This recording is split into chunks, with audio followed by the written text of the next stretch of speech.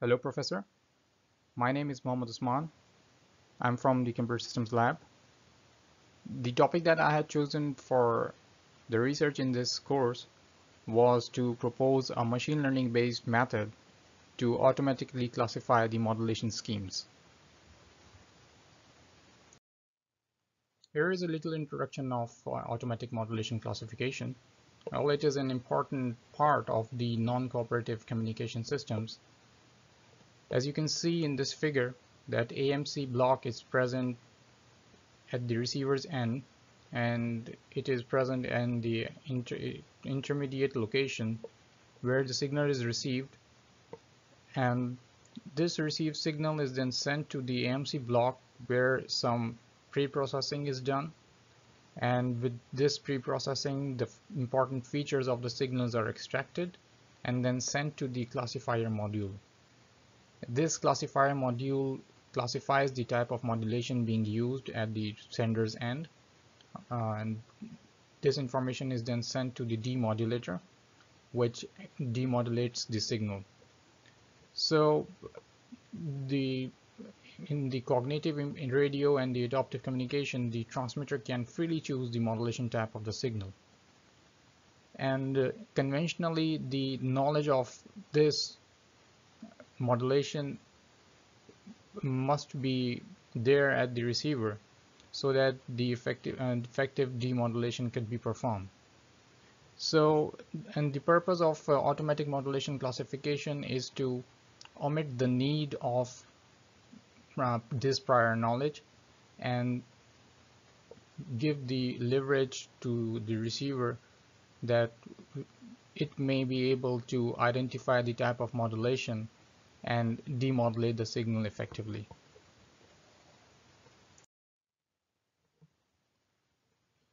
In literature, there are two types of automated modulation classification types.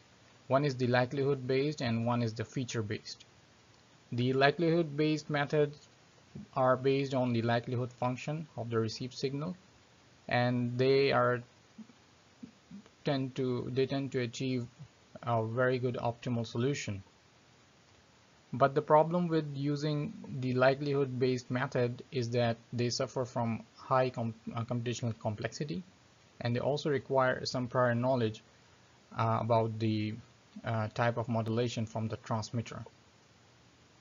On the contrast, the feature based method depend upon the feature extraction and the classifier design, and they are assumed to obtain a suboptimal solution, and the computational complexity is much less as compared to the likelihood based method, because they do not require any prior knowledge about the type of modulation from the transmitter.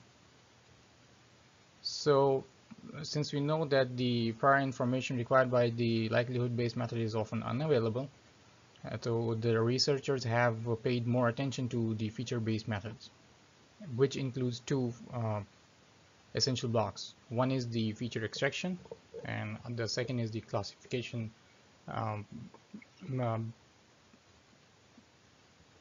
classifier design.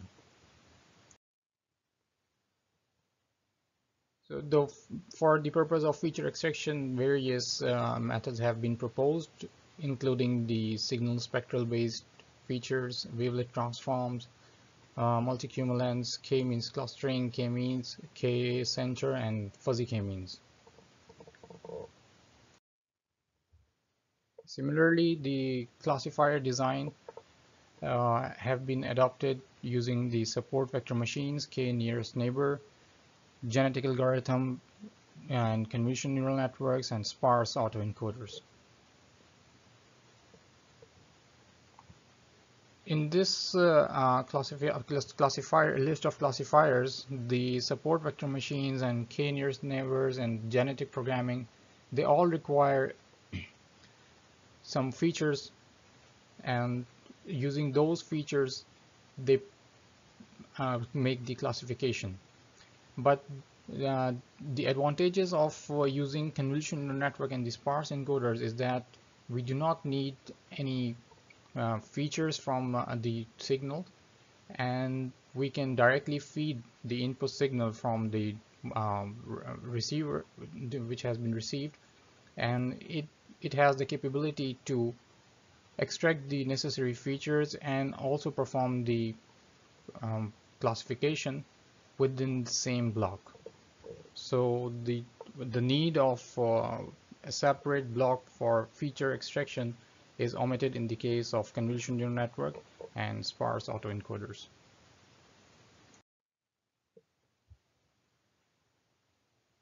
So therefore, considering the advantages of convolutional neural network, I had decided to do some research on using the deep neural networks, which, since CNN is the type of DNN, so I'd like to give you a brief introduction about what DNNs are. The DNN, or the deep neural networks, have shown to outperform the conventional algorithms, which required expert feature engineering, and they can be considered as the large approximators, and they are generally comprised of a series of layers, where each layer represents some transform of from the input to the output activation based on parametric transfer function with some set of learned weights. So the DNN, they have been effectively used for the classification of images or voice or speech and many other applications, and they work on the principle of gradient descent optimization algorithm, and work on some kind of a loss function which can be defined within the algorithm. So for the task of multi-class, which is the case in the signal modulation classification, multi-class classification can be adopted for in which the objective function is often the categorical cross entropy. And for classification task, probability distribution is usually a softmax of the output of the classifier network.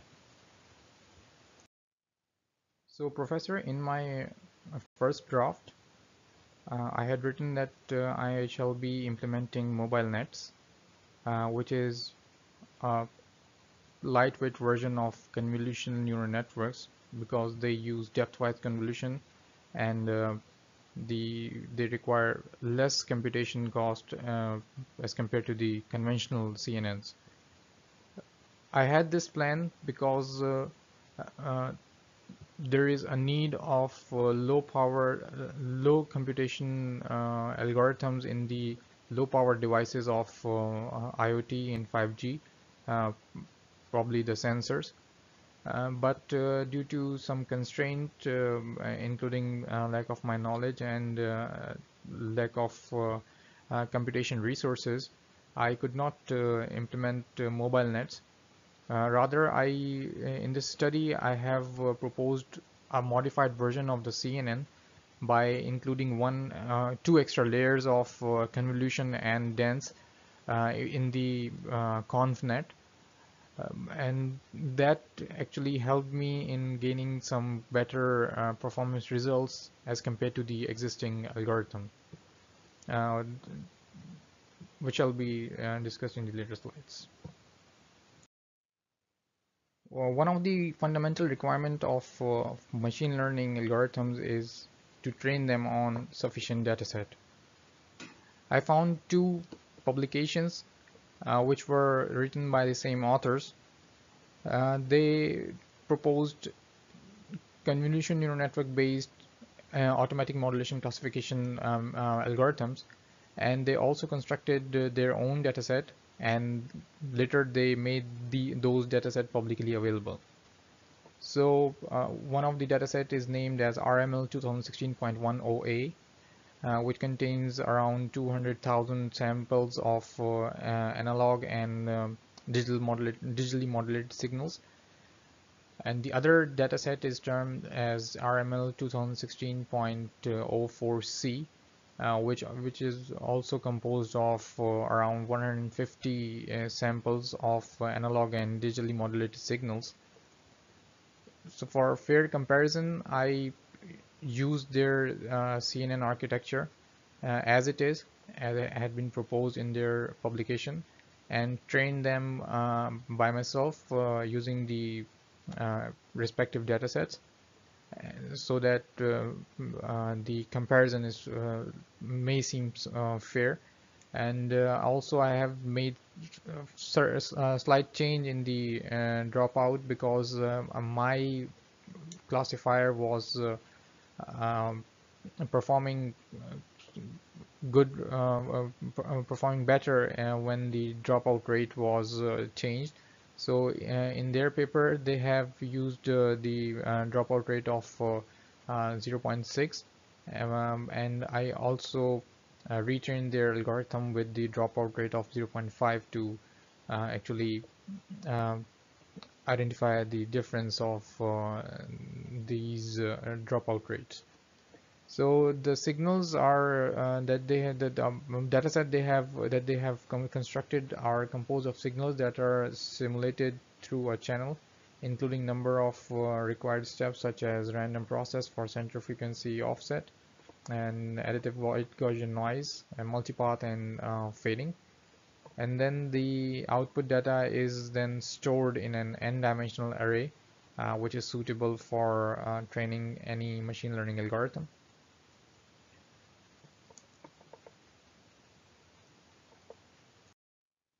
So here you can see is the workflow for my framework. Both of these datasets are split into the train and test dataset. The splitting ratio is same as has been used in the in their publication, which is 80% in the case of RML 2016-04C, and 90% of training was utilized when RML 2016.10a dataset was used.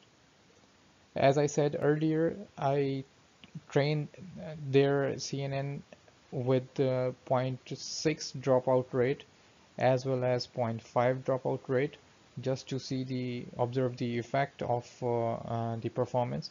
And then I train my proposed algorithm with the same configurations, keeping the dropout rate of 0.5 and 0.6. Later, after training, the test dataset is or the validation dataset, you can say, is sent to the CNN, and all these predictions are observed. So this is the design of the classifier module that I have proposed. In the original work, they had only two convolution and layers and one dense layer. So I realized that by increasing the depth of the classifier, I may be able to get some better results, which I certainly did. And I increased the layers of convolution and also changed the number of filters in them. Originally there were only two layers of convolution with the 128 and 80 filters. So I increased one layer of convolution with the 512 filters, which included zero padding, and the activation function for in each convolution, as well as in the dense layer, was ReLU. So this helped me in achieving some better results as compared to the original ones, which I'll show you in the later slides.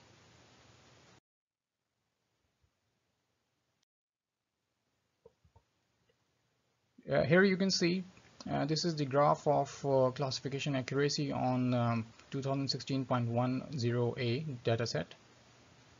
The blue line here, it shows the performance of my proposed algorithm with the dropout rate of 0.5.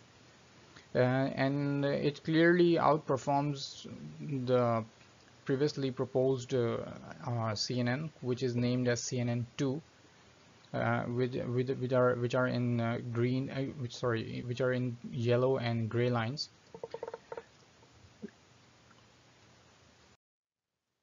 This is the classification accuracy graph when the dataset 2016.04c was used.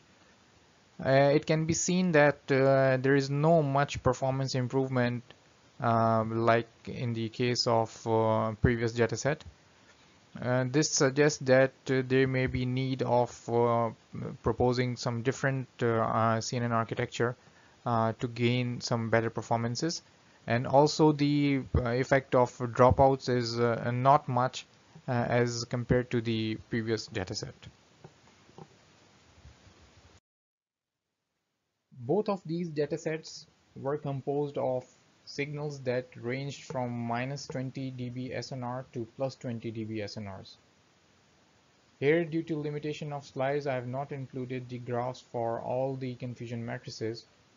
This certain picture is from the dataset of 2016 8.10a. You can see on the left hand side of the figure the SNR values are very low, like from -20 to 0, and the classification performance of the proposed algorithm as well as the benchmark algorithm was similar, and it could not classify properly. Well, if we look at the right hand side of the graphs where the SNR values are high enough, the classifier tend to classify the signals in much effective way, and the diagonal confusion matrix suggests that and the classifier is classifying the classes of the modulation scheme to exactly what they belong to.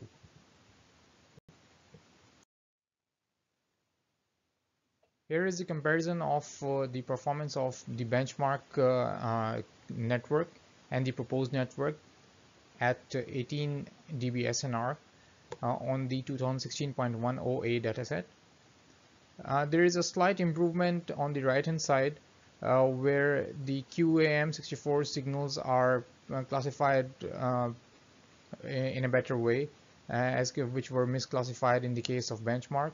However, the BPSK signal in the proposed CNN is totally misclassified. So that means there is room for improvement, and with some hyperparameter tuning, this can be classified to the respective class. This is a similar comparison, but for the different dataset. And here it can be seen that the proposed algorithm manages to classify almost all the modulation signals to the respective classes. Even the BPSK signal, which were misclassified in the previous dataset, are now classified with much more efficiency in this graphs. So now I would like to conclude my presentation. That in this work I proposed a modified convolution neural network architecture for the classification of modulation scheme, and results also suggest that the proposed framework performs better than the existing model in terms of accuracy. But since I've increased the number of convolution and dense layers in the algorithm, the complexity has been compromised. So in future I would like to propose a classifier which offers good classification performance by keeping the complexity of the model at the lower end. Thank you very much.